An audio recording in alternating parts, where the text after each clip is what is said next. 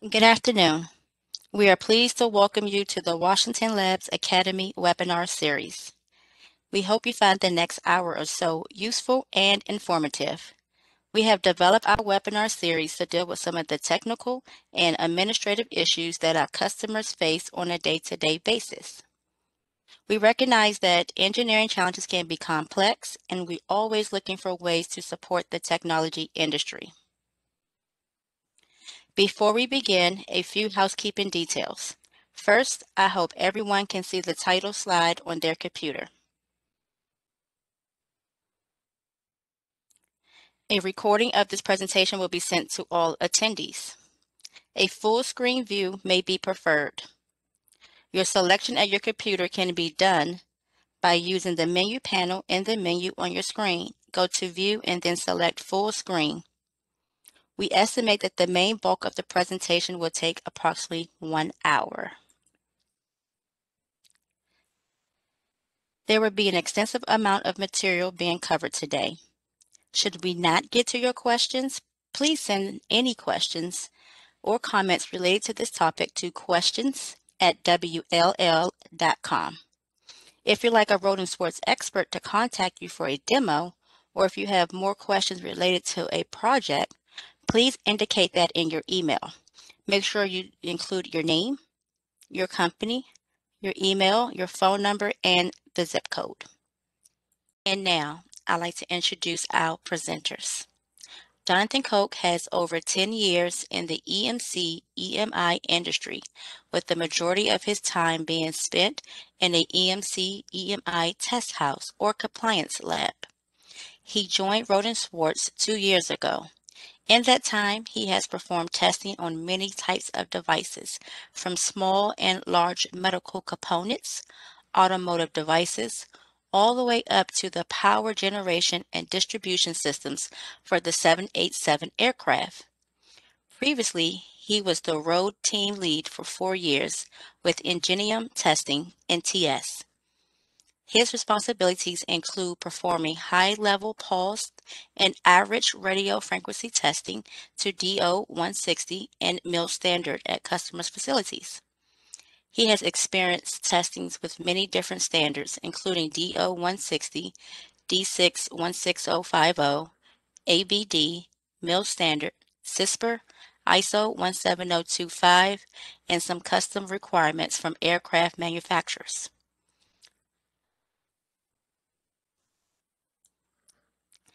Our other presenter for today is Jeremy Cline, who is responsible for EMC products and systems for Rohde Schwarz North America.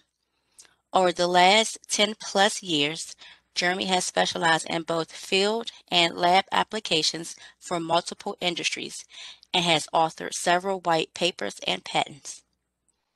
So, without further ado, let's turn our attention to exploring EMC basics and standards with Jonathan Koch and Jeremy Cline. Hi, Jonathan and Jeremy. It is all yours. Take it away. Okay, great. Thank you. I want to say thank you to Washington Labs for this opportunity and all of you for attending our webinar on exploring EMC basics and standards. I am excited to talk to you more about EMC testing. We have myself and Jeremy Cline here today to talk more about these topics. I will cover an introduction to EMC testing, and Jeremy will talk later on an introduction to EMC standards. With that, I will begin our discussion on an introduction to EMC testing. Today we will cover some various topics and points of interest around EMC testing and what it entails. The biggest question people have when talking about EMC testing is, why is it important? When people who are new to product development begin to design a product for the first time, they think they can just produce the product and start selling it. But there is another very important step. Products are required to be tested to see if they will be affected or interfere with other products in their vicinity when they are in operation. This is where EMC compliance comes into place, and it is important because nearly 80% of all products will fail during first pass testing. There are steps that can be taken and tests that can be done to mitigate this failure rate, and this is called pre-compliance testing. When pre-compliance testing is performed, those products will have a 60% or higher chance of passing during first pass testing than those that did not. Considering most EMI testing costs over $2,000 per 8-hour shift, this can be very expensive. And when we're talking about EMC testing, time is money. This is money that could be better spent on engineering, or better yet, purchasing better equipment for the lab instead of wasting it on unneeded testing.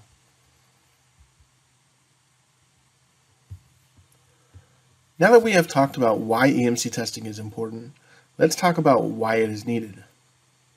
In today's forever evolving world, and as we push through the digital age, more and more products are being built with electronic controls. Things that used to be controlled via hydraulics are now being controlled through wires, or fly-by-wire as it is called. Even in the vehicle you drove today, you no longer control the throttle body on the car when the gas pedal is pushed.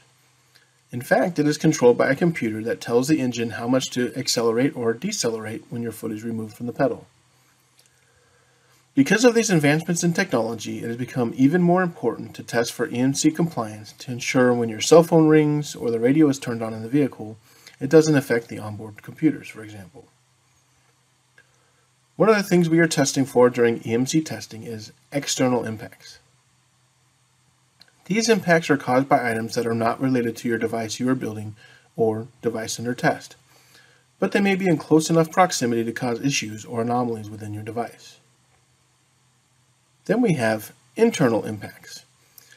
These impacts can be caused by items that are incorporated within your device you are building. For example, if you use an off-the-shelf chip inside your device under test and it creates emissions that cause your device to have an anomaly, this is called an internal impact. Next you have human impacts. These impacts are caused by the human interaction with your device. For example, ESD, or electrostatic discharge.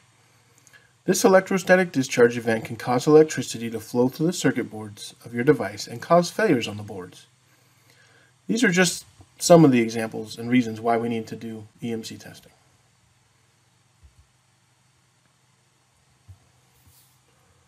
On this slide, we can see some of the interactions happening we talked about on the previous slide. These are common interactions you would see happening in your living room if you could see RF flowing through the air. Each one of these devices could have impacts on each other or to the device itself that could cause another device to fail. For example, receiving a phone call on your mobile phone could create an emission spike at a frequency, which could then cause an issue with your desktop computer or your smart controlled lighting, for example. Nowadays, even refrigerators in households are becoming connected devices, where you can look inside the refrigerator remotely using an app on your smartphone to see what ingredients you have to make a meal with for dinner tonight. Some refrigerators even have displays on them where you can see the weather or look up a recipe. As we find more and more products in our home going digital, EMC testing is becoming more and more important. Now let's take a look outside our homes and into the outdoor environment. Here we can find even more devices that are considered connected devices that again can have impacts from within the device or cause impacts to each other. It could be as simple as an RF interference signal causing static on a radio station, or that a frequency is being emitted to cause the radio in your car to stop working. Even worse, think about a lightning strike hitting a broadcast tower and the frequency content that could be emitted in such an event. Or even worse, what if the lightning strike hit your vehicle? All of these can create RF emissions in the air which have the potential to cause anomalies to your device and again show why EMC testing is important.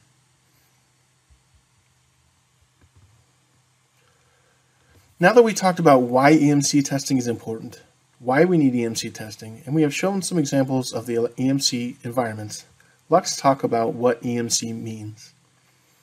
EMC, or electromagnetic compatibility, is an important criterion of product safety and product quality.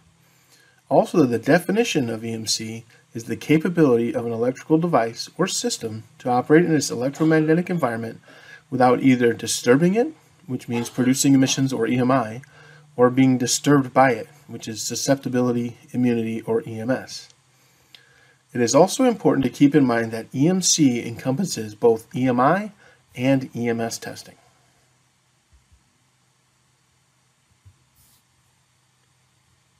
As we talked about in the previous slide, EMC encompasses both EMI and EMS, as you can see on this slide. But each category goes even further than that, as you can see here. Both EMI and EMS have different categories of testing. Both EMI and EMS have a conducted and radiated emissions testing method. As you can see in the slide, EMI testing is synonymous with emissions testing.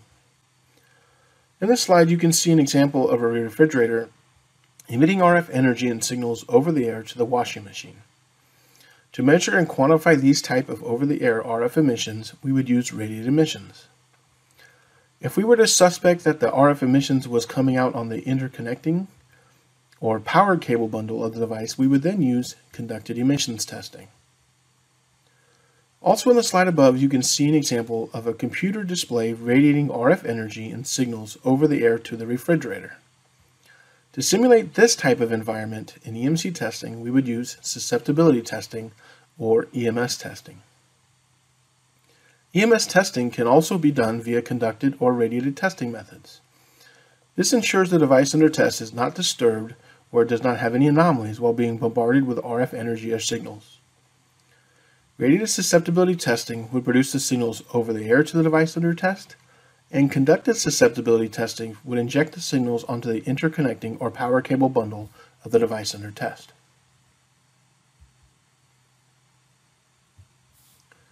In this slide, we can see some examples of EMI emissions from a computer again, but here I want to talk about the different types of emissions and how they can be produced. In EMC testing, there are a couple types of radiation, electrical and magnetic, which we're going to talk about. When we talk about magnetic radiation, these are emissions in the low frequency band, which can be produced by things like motor generators or power inverters.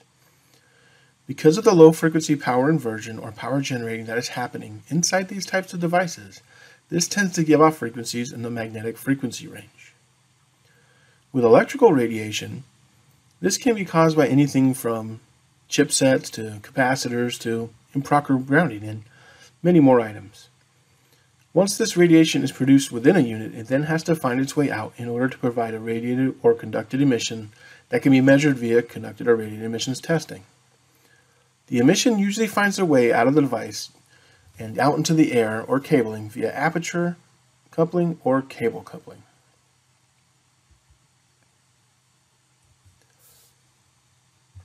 Here's an example of EMS testing, where we generate a field or inject a current or voltage into the device under test.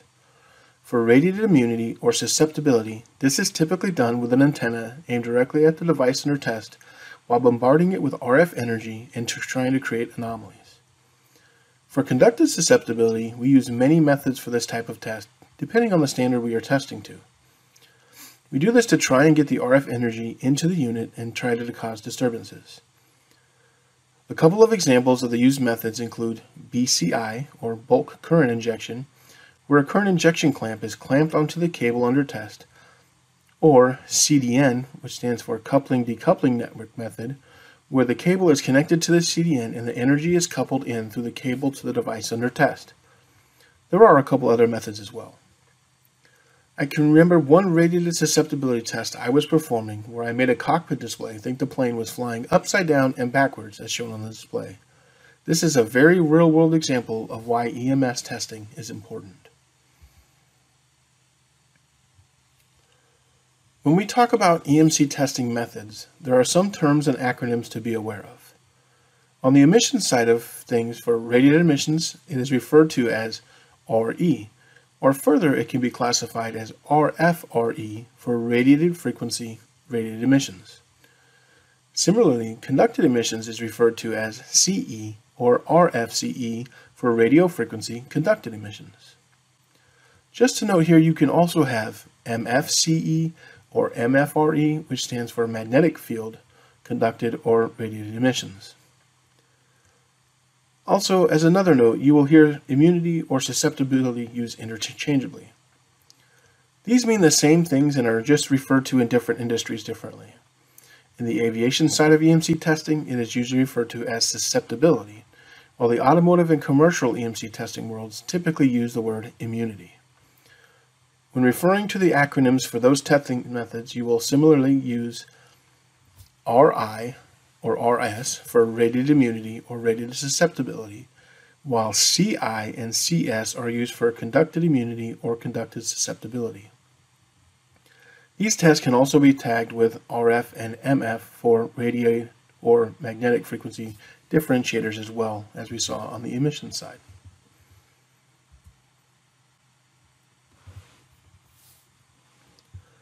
When we talk about radiated emissions testing, we are talking about emissions measurements that's being made with an antenna over the air. In this example, you will see what a basic radiated emission setup would look like. Here we are using the Rohde Schwarz HK116E biconical antenna, which is connected with a coaxial cable to the Rohde Schwarz ESR receiver. On the left side of the screen, you will see an example of a radiated emissions hardware setup using the Rohde Schwarz Electra software. During radiated emissions testing, we are using the antenna to measure the field being emitted by the device under test.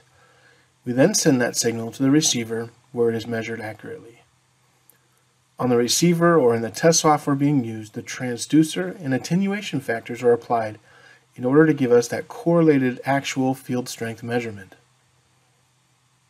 Some of the antennas that are typically used during emissions testing are the rod or monopole antenna, biconical antenna, log periodic antenna, biconal antenna, large horn antenna, and small horn antenna. These represent the most often used antenna for radiated emissions testing. It is also important to note that radiated emissions testing is performed in different ways based on the standard you are testing to.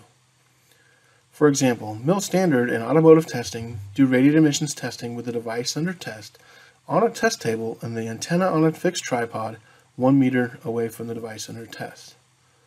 Whereas during commercial testing, the device is placed on a table, which is on a turntable, and the turntable is spun 360 degrees in order to measure all sides of the device under test.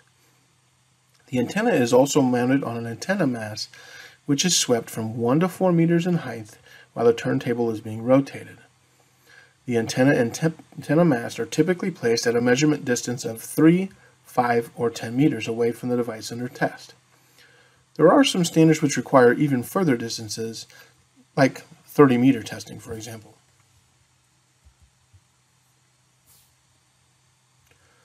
This slide shows another type of radiated emissions testing I wanted to talk about.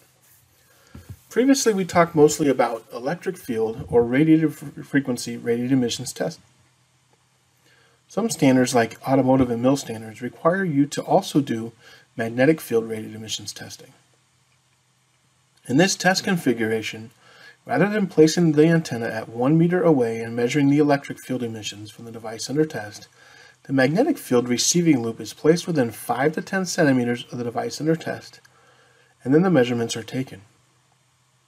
Most times the antenna usually has a spacer built into the receiving loop to ensure proper spacing during the test. As you can also see, the frequency range of this magnetic field radiated emissions test is between 30 Hz and 100 kHz, whereas most electric field radiated emissions tests start higher in frequency, typically between 2 and 100 MHz, but some do start with a monopole or rod antenna at 150 kHz. Here we see a different type of radiated emissions test setup. In this slide, we have an emissions test setup that is performed on devices with intentional radiators according to MIL standard RE103. This test setup measures the spurious emissions and harmonic outputs from the transmitter inside the device under test. The test is used to ensure that even while the device under test is transmitting as it is intended to do, it is not creating any out-of-band or harmonic signals that could cause unneeded disturbances to nearby devices.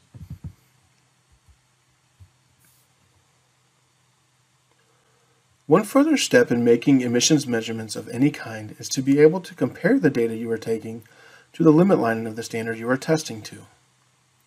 For example, above is the FCC and CISPR limit lines for CE and RE testing.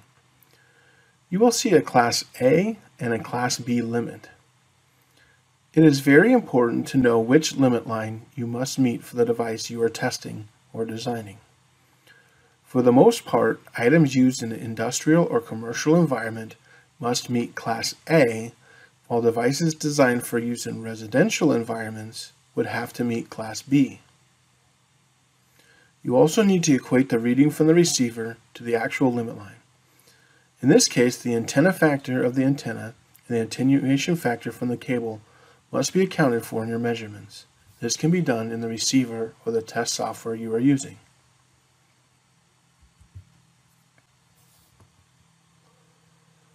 Another thing to keep in mind during your product design and EMC testing is what country your product will be sold or used in.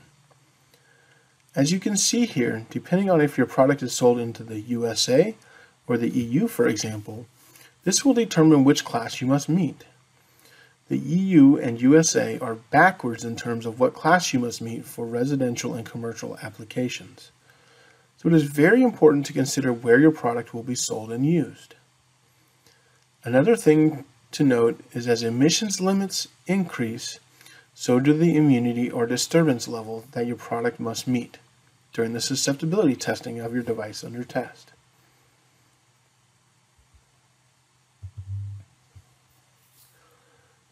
When we talk about conducted emissions testing, we are talking about an emissions measure that's being made with a current probe or LISN, which stands for Line Impedance Stabilization Network. This is used to measure the voltage or current flowing on the cable under test. In this example, you will see what a basic conducted emissions setup would look like. Here we are using the Rohde Schwarz ENV216 LISN. This is connected via a coaxial cable to the Rohde Schwarz ESR receiver. On the right side of the screen, you will see an example of a conducted emissions hardware setup using the Rohde Schwarz Electra software.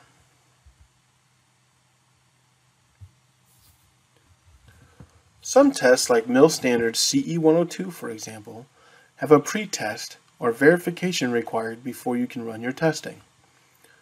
This pre-test is done to ensure all components within the measurement path are performing and measuring accurately. This ensures the quality of the data taken during the actual testing phase. You can see the differences in the test setups above. During the verification phase, a signal which is similar to a signal that would be seen during testing is input into the LISN, while the waveform is also verified on an oscilloscope to be the correct shape and amplitude which meets their specified limit. Once the signal is set up correctly, the measurement is triggered on the receiver to ensure the measurement path is measuring accuracy.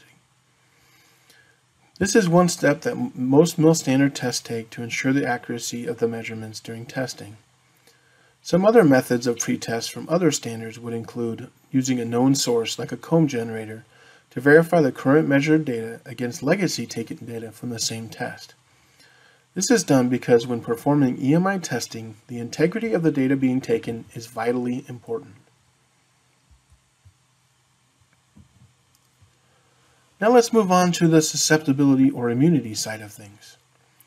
Above you will see an example of a radiated susceptibility or immunity hardware setup from the Rohde Schwarz Electra software. During radiated susceptibility testing, if you remember from before, we are bombarding the device under test with radio frequency waves to try and create anomalies within the device. This is accomplished by using a signal generator to drive a signal into an amplifier. The output of the amplifier is connected to an antenna, which then takes the signal it is receiving and broadcasts those radio frequency signals over the air towards the device under test.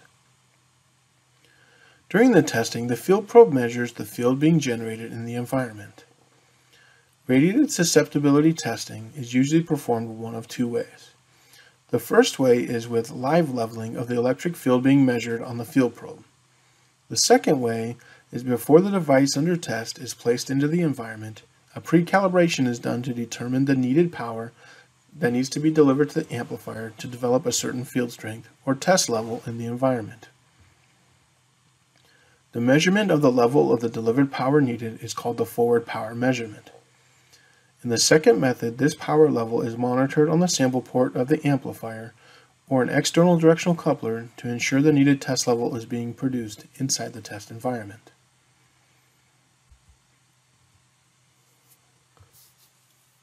Now, during conducted susceptibility, the transmitting antenna is replaced by an injection device like a bulk current injection probe, or injection clamp, as can be seen on the hardware setup above for the Rohde Schwarz Electra software. In conducted susceptibility testing, there is typically a pre-calibration done, but a live leveling method is used in some standards as well. When performing conducted susceptibility testing using the BCI or bulk cable injection testing method, the injection and monitoring probes are placed on the wire under test and the field is delivered to the probes from the amplifier output using the pre-calibrated forward power level determined during the pre-calibration.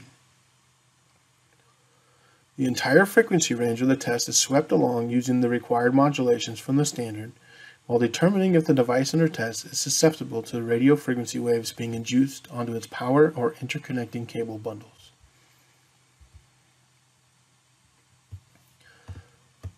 Here you can see the breakdown of the United States radio spectrum frequency allocations and who or what items are allowed to broadcast in the allocated frequency spectrum ranges. I know this is difficult to look at and see any kind of details, but it's important to know that in this frequency spectrum that EMI testing takes place from DC to 18 gigahertz typically, but can be extended up to 40 gigahertz or even beyond as we see in new technologies like automotive radar application, which are pushing higher in frequency. 5G is another example of another technology that is also pushing the frequency content higher as well, and there are some tests that even can be required up into the 200 and 300 gigahertz range.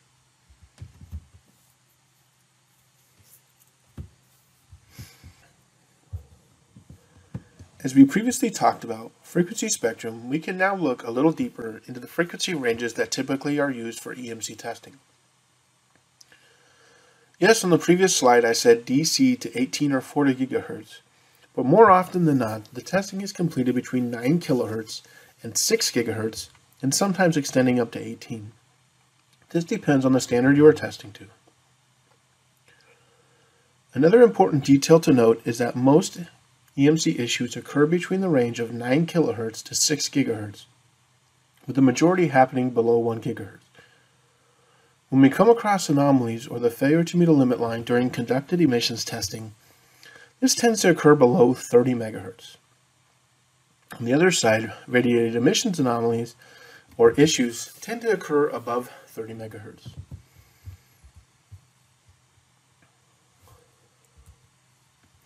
Let's talk briefly about how electromagnetic waves are created. When you have an electric current flowing through a wire, whether it is inside your device or an interconnecting cable outside of your device, there is also a magnetic field that is generated in the space around it.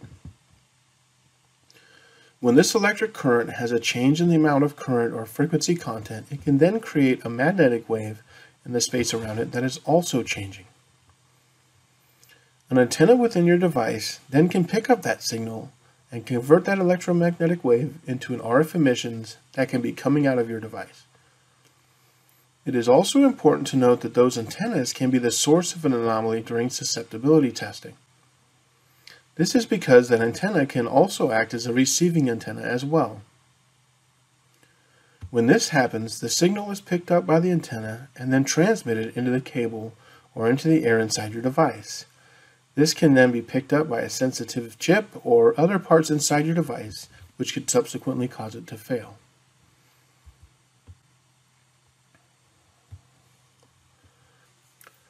Now that we talked about how electromagnetic waves are created and how an antenna can take an electromagnetic signal and propagate that signal into the air, let's talk about frequency and wavelength. When we look at the frequency and wavelength chart above, you can see some typical EMC frequencies and how their wavelength is. This is very important information to pay attention to when you're designing your device under test. When I mentioned on the previous slide about an antenna inside your device being able to propagate an electromagnetic signal or receive a signal, this does not always refer to an actual physical antenna. In fact, when you have a cable that is roughly 1/4 wavelength of the frequency of concern, this cable or slot in your device can act as a very good antenna at those frequencies. A cable or slot in your device under test at 1/20th of a wavelength makes a very poor radiator for frequencies of concern, and so it is important to consider these wavelengths and intentionally generated frequencies from within your device when you are planning how to build them. For example, if you had a chip inside with a 1 GHz radiator, which has a wavelength of 30 centimeters, you would not want to have your cables inside your device be 7.5 centimeters. Instead, if you can make those cables 1.5 centimeters or less, you would prevent the ability for EMI issues to propagate inside and outside of your unit under test. As a summary to what we have discussed today, we talked about the following topics. We talked about why EMC testing is important. We talked about why we needed EMC testing. We talked about what is EMC. We also have talked about the parts that make up EMC testing. Number 1, emissions testing, or interference testing, which measures the electromagnetic signals being emitted by the EUT to determine if these emissions exceed the permissible limits. Number 2, we talked about immunity testing or susceptibility testing. This verifies if a device can function properly when exposed to significant levels of RF energy. There are numerous examples of devices that have malfunctioned or failed when exposed to high levels of RF energy, in some cases resulting in injury and all the way up to death. In fact, the effects of EMI have been suspected in numerous incidences in which control systems have failed, ships have run off course, aircraft have crashed, and medical devices such as pacemakers and defibrillators have malfunctioned. The first event in which the effects of EMI were recorded and documented was the 1967 explosion on the USS Forrestal, in which a rocket was accidentally fired due to an EMC electrical power surge. These cases highlight the critical need to consider EMC testing in the design and integration of electronic devices into any given environment. Now that we have covered a brief introduction to EMC testing, let's move on and talk about an introduction to EMC standards. I will turn the floor over now to our North American EMC product manager, Jeremy Cline, who will cover this in more depth. Okay, great. Thank you, Jonathan. I'd also like to welcome everyone from my side to today's presentation. As Jonathan mentioned, now that you have some EMC basics under your belt, let's go ahead and talk about some standards. During today's presentation, we'll be covering a couple different topics. We'll start with some basics of EMC standards, such as what they are, who makes them, and an overview of the more popular standards in the EMC industry. Then we'll actually take a closer look into industry-specific EMC standards, including some of the more popular standards in the commercial, aerospace and defense, automotive, and medical industries. Last but not least, we'll summarize some of the more major points learned during this presentation. To begin, let's start with the most basic question of all. What exactly are EMC standards? Well, in short, EMC standards help to make measurements comparable and repeatable by defining the test methods, the appropriate test environment, and the test equipment needed to meet a particular standard. Standards have the purpose of bringing harmonization to EMC testing, sometimes from a global perspective, but at least certainly from a regional perspective. To accomplish this, there are several standards bodies which exist, who define these standards from both an emissions and immunity perspective. We'll take a closer look at who makes EMC standards in just a minute. But before we move on, one of the biggest takeaways is the fact that the aim of EMC in general is to ensure the reliability and safety of all types of systems wherever they happen to be used and exposed to electromagnetic environments. EMC concerns exist in any industry which develops, tests, and/or manufactures electronic equipment. EMC concerns also exist anywhere where there is a reliance on omnipresent electronic elements and items such as heart pacemakers, vehicle braking systems, laptop computers, air traffic control systems, and so much more.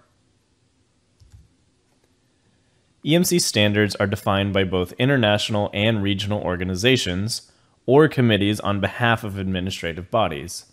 Sometimes, administrative and/or regulatory bodies word the EMC standards and regulations themselves. In general, there are many standards bodies, and this slide certainly does not show them all. Instead, this slide shows an example hierarchy that exists for commercial standards in particular, The International Electrotechnical Commission, known as the IEC for short, is based out of Switzerland and has global coverage of its international standards and other technical publications, and has been deeply involved with EMC for many years now. CISPR is a standards body which is part of the IEC and directly references IEC global standards and typically separates the standards into two major categories, EMI and EMS, or emissions and susceptibility, respectively. Several major standards bodies across the world exist to define regional EMC standards, one of which is the FCC in the United States. It's important to note now, before we go forward anymore, that there are a great number of EMC standards out there, and this presentation will in no way address all of them. Instead, we're going to talk about some of the more common standards seen in each major industry area shown on this slide. We'll walk through 4 major industry areas where EMC standards exist. This will include the commercial, aerospace defense, automotive, and medical industries. As a quick note, you can see some applicable standards listed in each major area. Take note that CISPR 11 is a standard that applies to both commercial and medical equipment testing. This is partially because medical equipment can be considered a subcategory of commercial equipment testing. But for the purpose of today's presentation, we've separated out medical equipment into its own area because there are so many unique standards and requirements within this area of testing. Underneath each category, you can also see which standardization bodies and/or individual companies exist to create the standards for that given area. Again, this is not an exhaustive list by any means, but you'll see this slide a number of times during this presentation because we'll be talking about some major highlights in each one of these areas. So, let's first take a look at commercial EMC standards. In this area, we're talking about requirements which govern the development of industrial scientific medical equipment, known as ISM equipment for short, consumer electronics, IT household equipment, and lighting equipment. And there's certainly many more examples of what we classify as commercial equipment. Some applicable standards include CISPR 11, CISPR 35, and the EN 61000 series of standards. And then you also have several product-specific standards. So at this point, let me expand on what is really meant by product-specific standards. As their name implies, the IEC's basic EMC publications specify the general conditions or rules necessary for achieving electromagnetic compatibility. They also serve as building blocks for the IEC technical committees that develop EMC product standards, such as the ones I just mentioned on the last slide.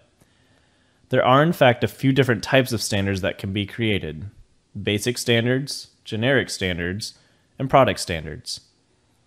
Generic EMC standards are important building blocks for the development of new product standards. Not only do they provide technical background, but they also fill the gap, if you will, during the time taken to develop a product standard. EMC product standards may apply either to particular products, such as electricity meters and printed circuit boards, or to a group of products that have common general characteristics that may operate in the same environment and have neighboring fields of application. Medical devices, IT equipment, and low-voltage household equipment are good examples of such groups in the latter case. These publications are known as EMC product family standards. So a major takeaway from this slide is that whenever someone needs to test a certain product or piece of equipment, in general, they're going to be looking for a product-specific standard first. If that doesn't exist, a more broad generic standard can apply instead. And by similar logic, if the generic standard doesn't exist, then a basic standard is referred to and used. For the commercial space, this slide gives you a pretty good idea of just how many standards exist out there.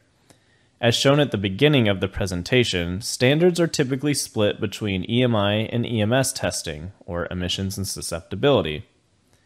You can see this division between EMI and EMS standards on this slide. Underneath EMI and EMS, you can also see that several different standards exist for different types of EMC measurements within each of those spaces. Some examples include conducted power measurements, harmonics or flicker measurements, and magnetic field measurements, just to name a few. The bottommost part of the table shows individual standards which fit into each respective category. And again, this is not exhaustive, but it does give us an idea as to how many standards are really out there. So that's just a quick look at the commercial space. Let's move on to taking a look at the aerospace and defense industry segment. In this segment, standards are created to test the reliability and safety of aircraft, ships, submarines, land-based equipment, and more. Common standards in this space include MIL Standard 461 and 464, as well as a standard called DO160. In the aerospace and defense industry, standards are created for applicable subsystems, including those targeted for land, sea, air, and space applications. And as you might expect, the military heavily uses these standards for each of those respective use cases. In this section, we're going to take a closer look into the MIL Standard family of standards, as well as DO160, as they are arguably the most common. To begin, let's realize that MIL Standard 461 describes requirements for subsystems, whereas MIL Standard 464 describes requirements for systems. DO160, on the other hand, focuses on the environmental conditions and test procedures for airborne equipment.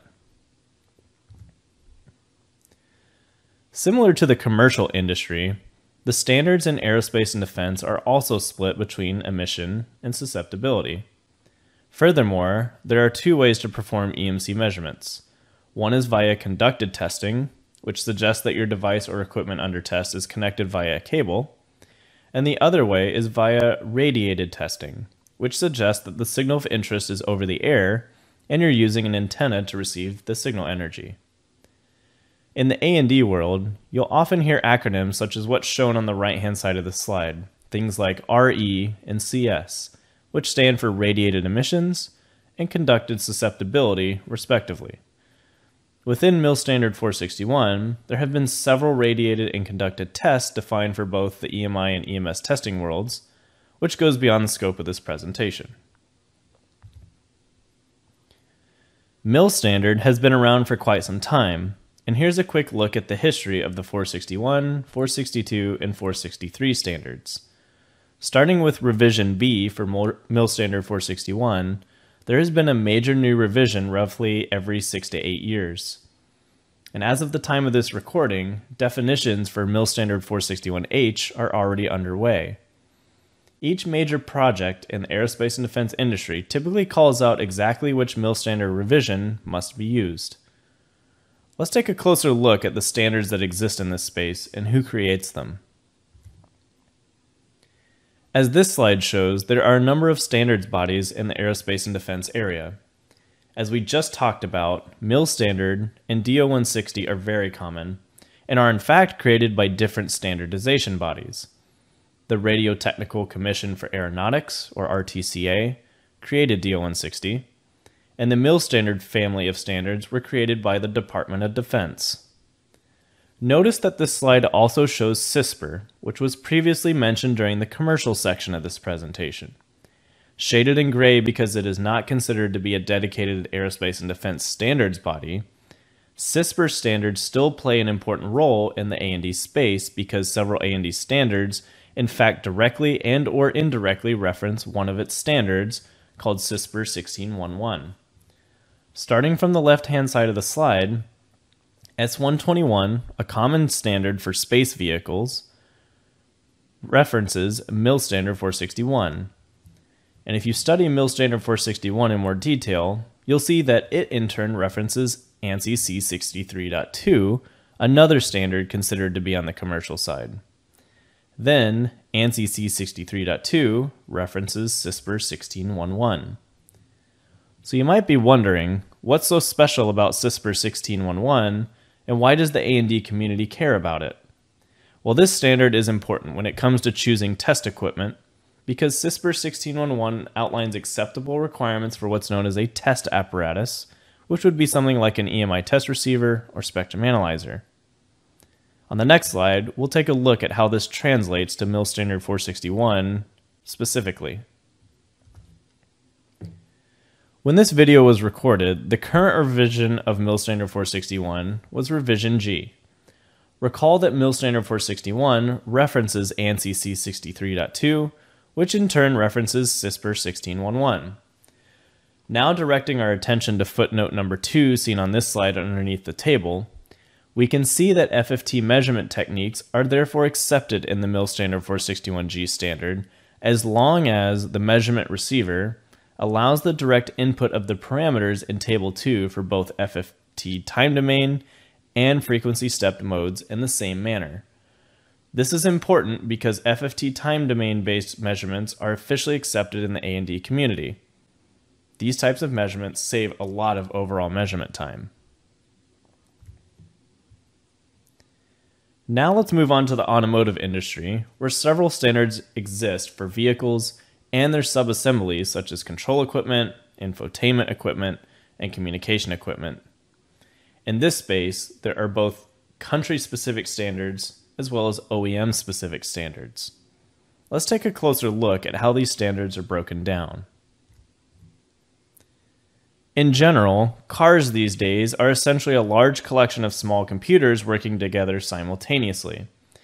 This in turn provides several EMC-related challenges, so in the automotive industry, standards are loosely separated by internal and external use cases. Internal EMC testing is considered to be testing for anything that causes interference between subparts inside the vehicle. Some example use cases include testing the anti-lock brake system, the navigation system, the motors for the windshield wipers, and more as shown on the slide. External EMC testing, on the other hand, is considered to be testing for interference between the vehicle itself and another vehicle, or perhaps the environment surrounding the vehicle. Example use cases include lightning testing, mobile phone testing, electrostatic discharge or ESD, and more as you can see on the slide. For vehicles and electronic subassemblies or ESAs, there are a number of country-specific standard bodies around the world that define appropriate EMC standards for that given area. At the same time, there also exists some global bodies who provide requirements from a global basis. That includes standard bodies such as CISPR, who we saw in both the commercial and aerospace defense areas in this presentation. And last but not least, car manufacturers themselves even create their very own standards. And we're going to see some specific examples of those on the next slide.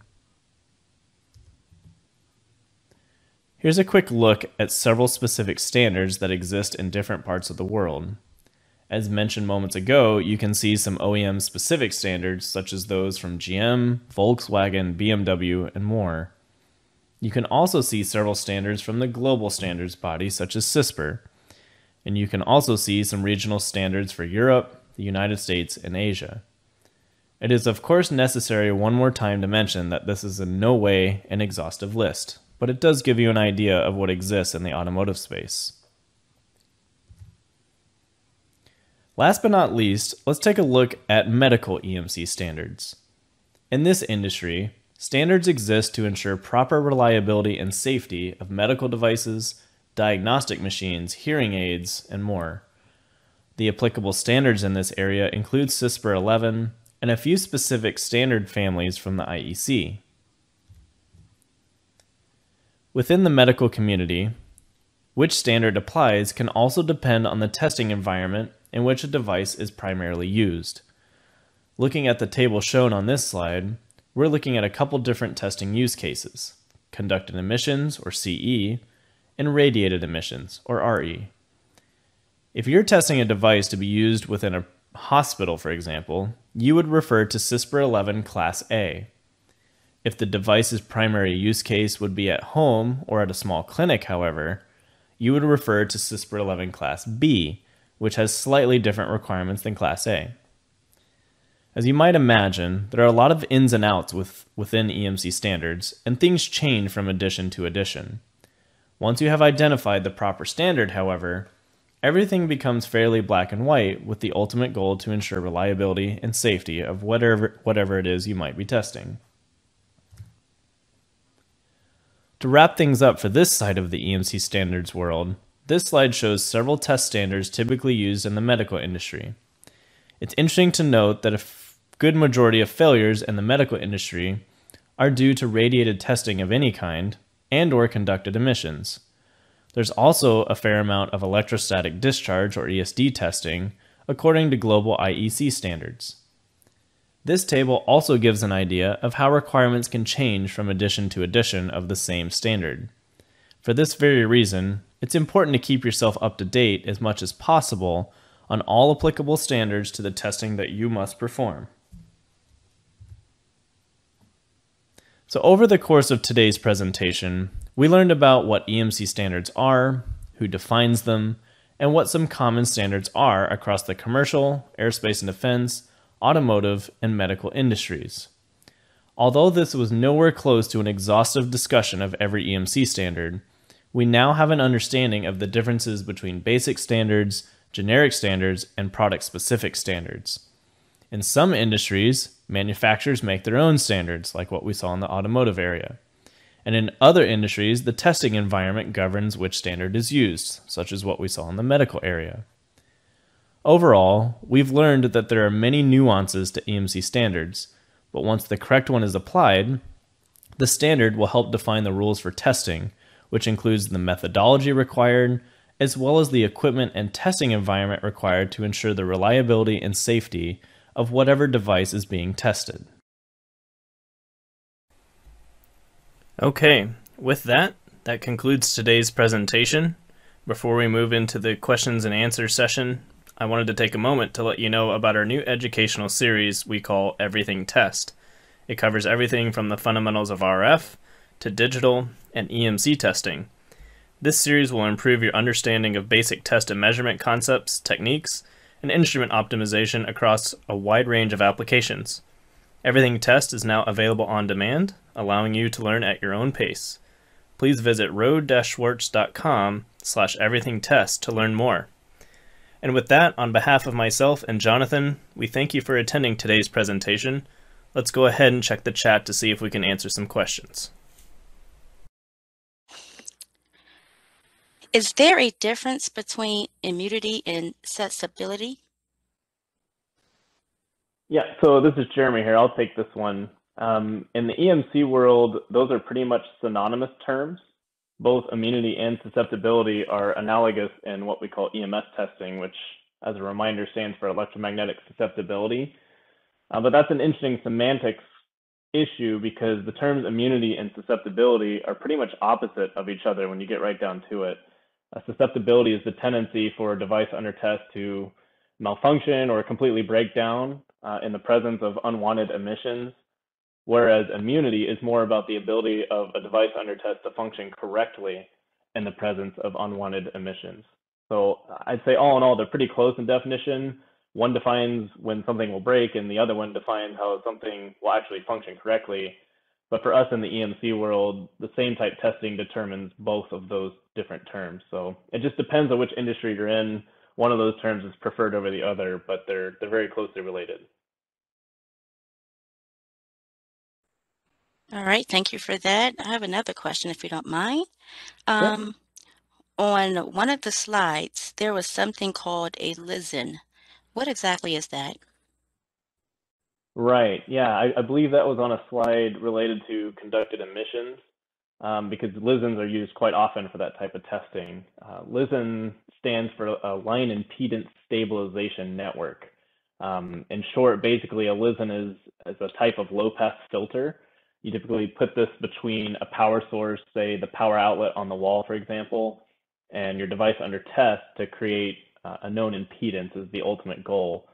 I think it's also important to note that the power coming out of a wall, typically in an AC outlet, is not the cleanest signal. So when you use a LISN, it's filtering out RF noise on the power line so that you can isolate unwanted RF signals from the power source so you can focus on the emissions just coming from your device under test. All right, thank you. What does, please correct me if I'm saying it wrong, SDIP or SDIP 27 testing refer to? Hope you understand what I was reading. Yeah, sure. Yeah, Thank you. no problem. That was in the standards section. I showed that at one point when we're talking about one standard referring to the other. I don't think I explained it much, so that's a good catch. So SDIP 27 is the name of a classified standard actually that has to do with Tempest testing. And if anyone hasn't heard of Tempest, that actually stands for something. Let's see if I can get this right. It's telecommunications, electronics materials protected from emanating spurious transmissions, I believe it is. I'll translate what that actually means. With Tempest testing, right, if I take a step back and we just look at EMC, we're always looking for unintended emissions. But for Tempest testing, the important distinction is that you're looking for any kind of unintended spurious emissions that also carry sensitive data. So some customers that are typically interested in doing this type of testing include anyone that doesn't want someone else to skim some important information from a computer. For example, think three-letter agencies and the military. So this SDIP 27 is just the classified standard that covers Tempest testing. All right. How often are EMC standards updated, and where do you find them? Now that's a good question. That really depends on which standard we're talking about, right? So during the presentation, we talked about how many different standards bodies there are, and there's just hundreds, if not thousands, of standards out there. There's major ones, minor ones, product standards, general standards, and so on. But I think we looked at an example, right? So if I focus on one like MIL standard 461, we talked in detail a little bit. If memory serves me correctly, over the last few decades, there's typically been a new revision of that 461 standard every 6 to 8 years or so. And that could be different from the commercial space, say like CISPR, where there's working groups that cover individual standards like CISPR 11 and CISPR 25. All of them make new draft versions of their pertinent standards at potentially different times. And sometimes drafts of those standards could only be a couple years apart rather than 6 to 8 years or longer or shorter. It really depends. So the part of that question I think is most interesting is where do you find them and how do you stay on top of this stuff? That's kind of the real challenge, right? As far as where to find the newest standards, a lot of the standards bodies like IEEE, ANSI, and so on, they of course have websites, and you can go on there and check to see draft status and the current revisions that are most pertinent to today's type testing. And in many cases, you're going to have to pay to get a copy of the latest standard, and they range all over the place from a couple $100s to I've seen some over $1,000. But you can get a PDF copy for whatever it is that you need to do testing wise. And I know, at least from personal experience, I was looking at a IEEE standard store recently. I believe the ANSI website has a dedicated web store just to find these type of standards. But it also kind of doubles as a good way to understand exactly what's most pertinent. All right, I see a few questions coming in. The question is, will you guys get the presentation recording? Yes, everyone who has registered and on the webinar, obviously, will get the presentation. I normally try to send this out 1 to 2 business days after the live event, so use the same email. If you don't get it within, let's say, Monday, to be on the safe side, go ahead and shoot me an email with this email you see on the screen, questions@wll.com, and I will make sure I will send it to you again if you didn't get it the first time. Jeremy, there were a couple more questions that came in, but I know you have a previous engagement. I do thank you for staying on to go ahead and answer the few questions. So if we did not get to your question, or if you have a question after this webinar, again, please feel free to send your questions to the email you see on the screen, questions@wll.com, and a member from Rohde Schwarz will contact you directly. Again, our thanks go out to Jonathan and Jeremy for taking time out to enlighten us about exploring EMC basics and standards. Our next upcoming webinar is covering emission measurements for electrical and electronic equipment on April 15th, actually a week from today at 1 p.m. Eastern Standard Time. If you haven't already done so, make sure you visit our website to register for this webinar if you're interested. On behalf of the Washington Labs Academy and Rohde Schwarz, we would like to thank you for all attending. I will now go ahead and end this event. Please enjoy the rest of your day, and most importantly, stay safe. Thank you, everyone.